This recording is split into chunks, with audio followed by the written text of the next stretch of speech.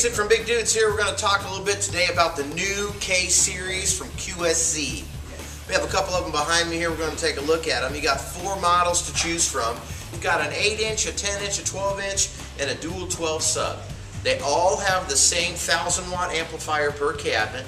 The tops have a conical horn, dispersion, and each cabinet, the 8, 10, and the 12, all have different varying degrees of dispersion depending on the box and depending on what you're using it for. You might choose any one of those 3 applications. They all have an adjustable 7.5 degree pole angle underneath. The little thing you turn will be able to angle it down in case you're trying to cover a little different pattern. So they're very adaptable and they sound like $1,000,000. They also have a locking power cable on the back, so you can't just trip over it and pull it out. Alright, now we're going to talk about the BOP, bucket of power. We're going to go over all the feature sets on the back of the speakers here. We're going to start right here. You've got the low frequency application switch here. You've got the external sub when you're running it with the sub. You've got the normal in the middle here, which is just a normal full range application. And on the bottom you've got the deep switch. What that does is it allows you to have a little bit low end extension. Kind of gives you a more low end, a fuller sound, almost kind of like having a sub.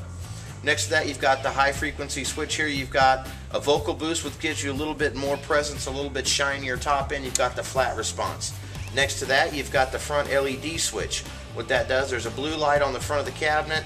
You can turn it completely off in case there's an application where you don't want to see a blue light.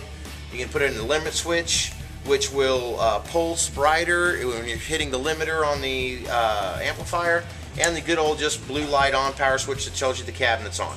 Next to that you have a Phoenix connector, which you can actually plug into for remote gain over several different speakers if you're using it in a zone or a big spread out application.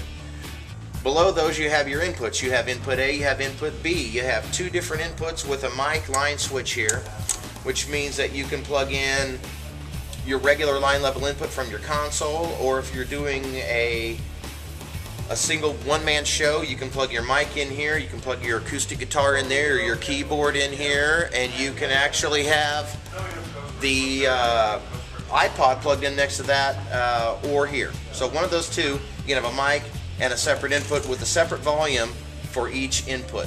Below that you have your outputs for chaining speakers together, and then you have below that a summed line out, which you could then go to another cabinet.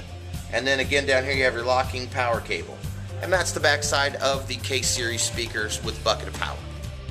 That's the new QSC K Series. So come on down to Big Dudes, check them out. We have them in stock and available for you to listen to. Come see how small they are, how big they sound, and just what kind of stuff you can do with them.